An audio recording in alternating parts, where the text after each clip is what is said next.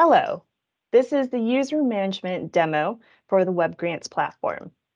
The purpose of this demonstration is to guide your organization on how it can set up user profiles and associate them with grants to ensure timely and efficient management of these grants. Our demonstration will focus on three main functions. One will be user management on grants, two will be user management on applications, and three will be the alerts and the dashboard system. Starting with user management on your current grants. Within WebGrants, external organizations will need to actively manage staff assigned to grants.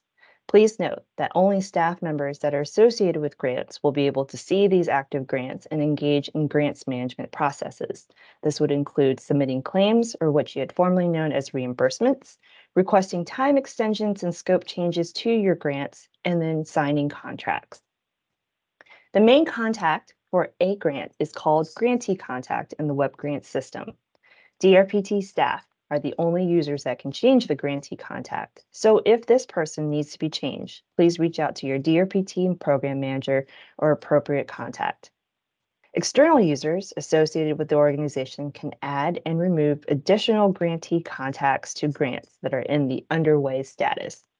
To do so, please follow the instructions. First, you will want to sign into WebGrants. And then when you sign in, you should see a very similar screen as to what is shown currently.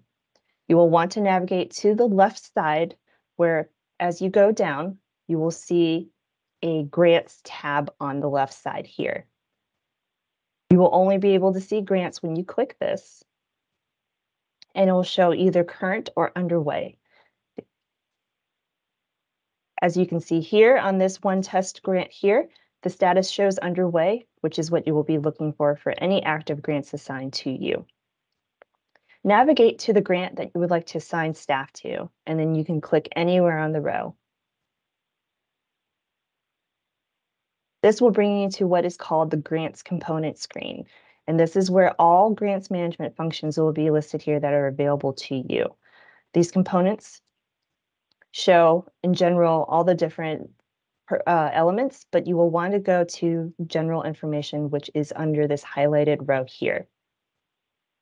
Clicking under general information will bring you to this screen here that is labeled general information. This will show the information on your grant, the title of the grant itself, the status, year awarded, program area, and other relevant information. What you will want to do if you want to add that or to edit any additional contacts is to click the green button here on the upper right. Clicking that will pull out this pop-up screen here that will ask you to add any additional grantee contacts. This will then allow you to look for any active users in your organization that you would like to associate with the grant. So once you click the text box, a drop-down will come through and you'll be able to look through any of the available names associated with your organization in order to add someone to your list. When you are ready, you can always click the green button and it will save, and that person will now be associated with this grant. The general information screen will show all external organization staff that are associated. So here in this, under additional grantee contacts, you now see that there is a new name that has been added in addition to the program officer and the grantee contact that was identified in the general information. All staff that are associated with the grant will now receive alerts within the WebGrants system and via email. You will want to repeat these steps for any grants that you have in the underway status to make sure that you have all appropriate contacts associated with it so they can receive updates. Next, we're going to look at user management on applications. So within WebGrants, external staff that are associated with a grant application will automatically be associated with the grant should it be awarded to its organization. In order to skip the step outlined in the user management on grants that we had just covered, applicants can add all staff at the time of application. So to do this, you would want to go back to referring the first 7 steps on the instruction manual identified as WebGrants Guides Applications for Funding. But as a reference, You will find all that information for your applications under this Applications tab on the left side, and you'll be able to look through the status of all your applications and be able to edit accordingly if you needed to. But please refer to the Applications for Funding demonstration for more information. The last key function that we want to cover under user management will be alerts in the dashboard system. External users are automatically enrolled in alerts for applications and grants that they are associated with. This means that external users will receive email alerts regarding status changes for anything that they are associated with, and they will be able to see these alerts within the dashboard. The dashboard built into WebGrants contains a wealth of knowledge regarding applications and grants that external users are associated with.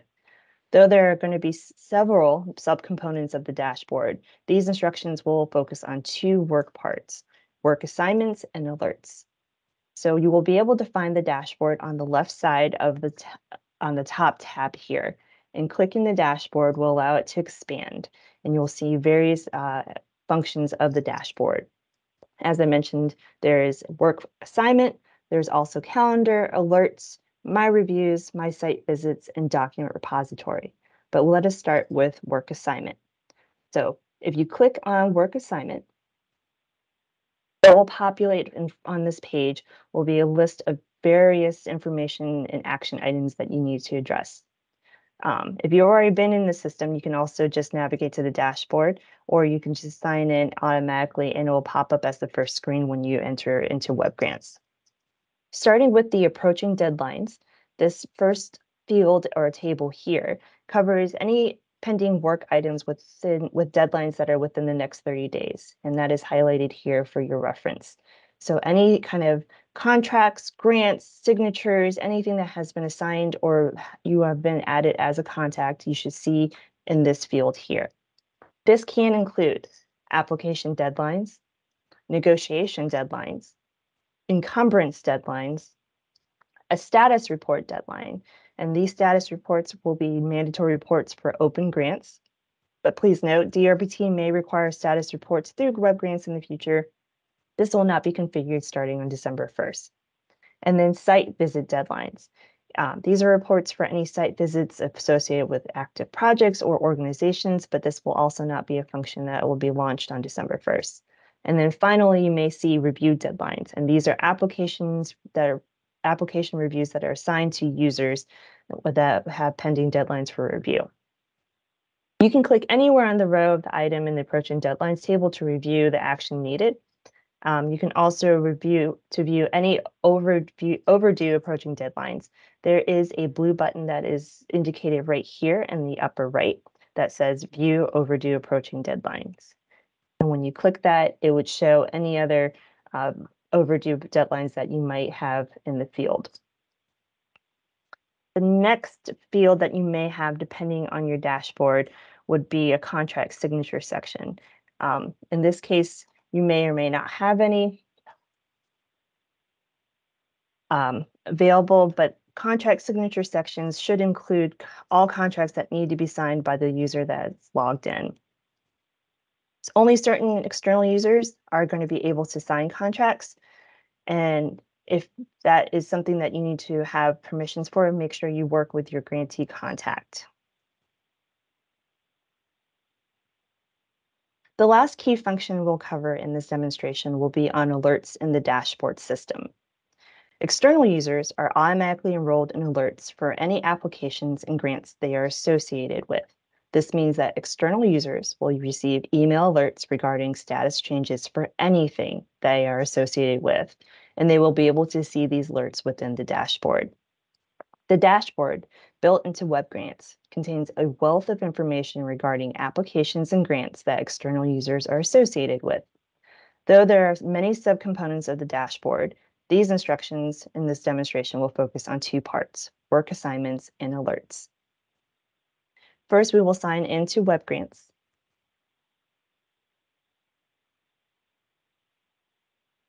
And when you sign in, you will see automatically that you will be taken to your dashboard under the work assignments screen. The dashboard is the top tab on the left-hand side of the screen here, and you can see, as we mentioned, the many subcomponents. Work assignment will be the first one that we cover. Here you'll first see approaching deadlines section, and this will include any pending work items within deadlines for the next 30 days. This is noted in the heading here next to approaching deadlines saying next 30 days, as well as the description of the section where it says that it displays documents with due dates arriving in the next 30 days or overdue. This section can include application deadlines, negotiation deadlines, encumbrance deadlines, any status report deadlines or site visit deadlines, although those functionalities will not be launched on December 1st, and then review deadlines for any application reviews assigned to the user. If you would like to see any of these approaching deadline tasks, you will want to click on the row of the item in the table. Clicking that will provide information on the underway task, as well as what may need to be related or addressed in the information under grant components. However, clicking back, you can go and see under the dashboard work assignment again. There is also a button for any overdue approaching deadlines. This button is the blue button here on the upper right. And clicking that will allow you to see any overdue items that will be under your approaching deadlines in the same table here. The next section under this work assignment field is the contract signature, as you can see below the approaching deadlines table. This is for all contracts that need to be signed by the user who is currently logged in. Only certain external users that are able to sign contracts will ever see items showed up in this section, so this field may not be populated with any task or signature requests, depending on the user and their functions. You can click anywhere on the row of the item in the contract signature table to navigate to the contract that needs to be signed. And you will see as it is highlighted under green on the row that you would like to select, and you click it, and it will go ahead and populate to the page with information on the contract.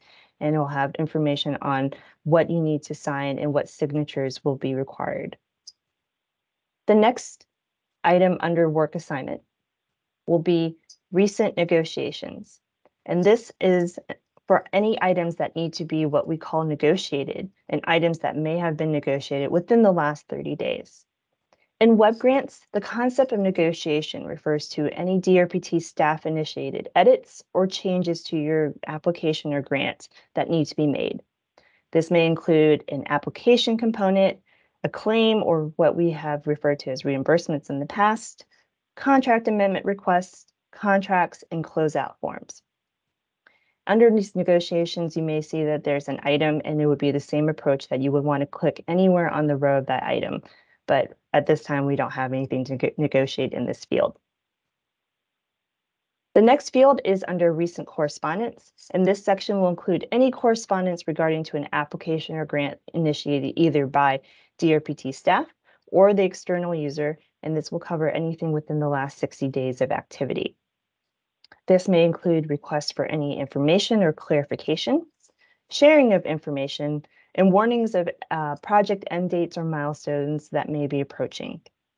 If you would like to see the recent correspondence, you need to just click anywhere on the row of the item to navigate to the component that needs to be edited. And there will be a function there that also allows you to reply to the message directly in this blue button here on the upper right.